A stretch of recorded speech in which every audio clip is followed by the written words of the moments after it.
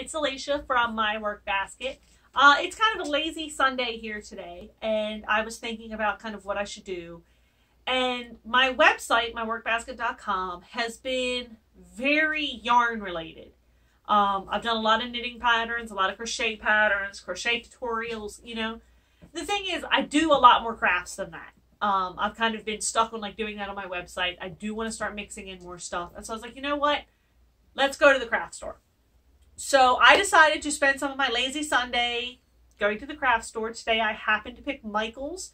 I'm in a convenient location where most of the major craft stores are actually near me. And this was just where I happened to go today. And I was hoping maybe I'd find like a card kit or something to just kind of do and show you and to show my website. And I decided, because I bought quite a bit of stuff, to show you what I got today and let you kind of live vicariously through me. There's quite a variety. So one thing I did today was I said no yarn. And for the first time in probably my life, I followed it. I did not buy any yarn today. I could probably fill a very small bathroom with the amount of yarn I already own. So it is for the best. However, from the yarn department, I did find this peg loom, which according to their website is on sale. Now I found this one hanging on a random hook and couldn't find any more in the store itself. So I had to go online to look up the price to decide if I was even going to get it. And I decided to get it because on mine it was marked on clearance and this was the only one I could find in the store.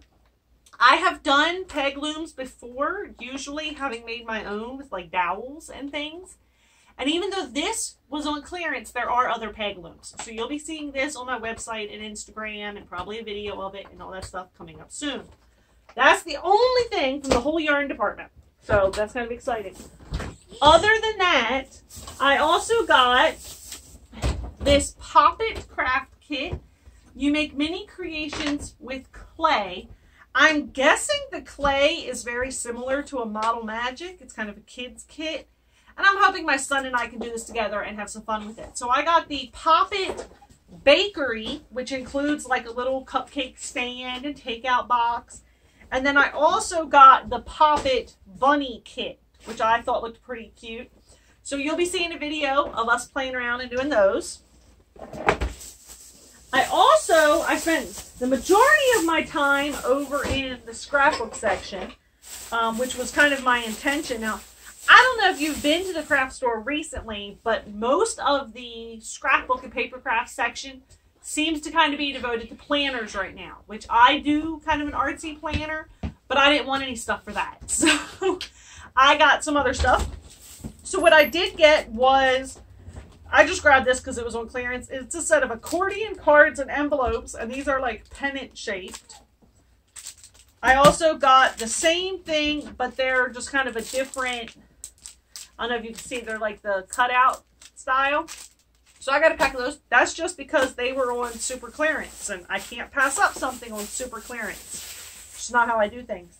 One of my most expensive purchases today was the gelato. I believe it's pronounced gelatos. I could be mistaken. Don't laugh at me if I'm saying it wrong. I got the gelatos design kit. I will absolutely be doing a video of this. Most likely 2 videos. One with the box opening and then another one with kind of messing around and showing you how they work. The kit was $25. However, this is my coupon item for the day. So I paid about $14, I think. And in here are, it says there's an 8-page swatch journal, 10 colors, a little thing of gesso, a stamp, a stencil, a binder, a drip dropper, a misting bottle, a paintbrush, and a 22-page illustrated design guide. So I'll be having some fun trying some stuff with this and talking to you guys about that. And then I got some cardstock. Now, I got 2 sheets of this green 12 by 12 because I don't need a lot of cardstock. I have a good bit. But they had this color pack that I really liked called Paper Flowers, and it includes some gold, orange, pink, and 2 shades of blue. Then there was another pack of very similar colors I liked, but it also included green. So I just got 2 separate sheets of green and this pack, and I think they'll also look really well with the gelatos, and I'll have some different projects coming with that. I also got some chalkboard tags to kind of play around with those things and have some fun with. And also this little tube of heavy body acrylic. It's an ultra chalk in a blue that matched some of the other items I had in my cart. Now, I tend to be one of those people who, like, first I put a bunch of stuff in my cart, then I, like, take a bunch of that stuff out and put it back on the shelves, and then I get a bunch of different stuff. Although I am always very good about putting it back where it belongs. I've worked in a craft store. So that was something that I got. It matched a bunch of stuff. It matches my paper. It matches the gelatos. And I just thought it'd be kind of fun to mess around with and see what it is. I also got some oil pastels, which this was actually on my list. We were doing a homeschool project the other day, and I found out we didn't have any in our homeschool art stuff. And I went there with that in mind. These were in the clearance section, so I got them hoping they're good. Sometimes cheap oil pastels are not good. When you use oil pastels, you want them to really be kind of creamy. And sometimes the cheaper ones are more waxy, like a crayon. So I'm hoping those are still good. And then because they were on clearance too, I got a pack of soft pastels to match. Again, you guys, I hit a clearance spot hard. I'm not going to lie. So this bottle kit was also in there. And it's supposed to contain 4 bottles, sand, tags, twine, beads, and stickers. And it was on super clearance, so I got that. And then, outside of the scrapbook section, I went over to jewelry making.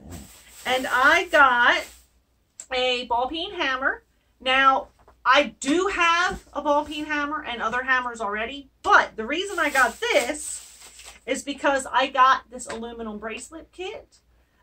Someone recently gave me several of the sets of stamps that you can use for metal, and so I wanted to get something that I knew would work with them to try them out. And I picked this bracelet set, and I also got this little pack of tags. And because I tend to kind of craft at weird times, I didn't want to be in the middle of a project with my existing ball peen hammer and find out it didn't work. So I just got this little guy in the jewelry section. It should work. It does feel a lot lighter weight than the other one that I have. And so you'll be seeing me use the metal stamps and this bracelet bending bar kit. I'll be doing a video of that. It includes 7 bracelets and the folding bar, and then you can get replacement packs of just the bracelets. And then I don't know if you can see these little tags. They're just little dog tag shapes. So I'll be playing around with some metal stamping and metal embossing and all. And I also got, and I don't know, this is all for fun to try, I got these metal embossing plates. I'm not sure if they'll work with the bracelet kits or not. That's one of the things I'm going to have to kind of play around with and find out about and show you. But there's just a couple plates in here of metal embossing plates that you hammer and emboss your metal. So that's what I got. I'm pretty sure that's everything. And I was going to show you. And so now you have a sneak peek of what will be coming up in some of my videos and on my website. And you got to live a little vicariously and see some new art stuff without you having to spend your own money on it. So thanks for watching. Again, it's Alicia from My Work Basket, and I'll see you later. Have a great day.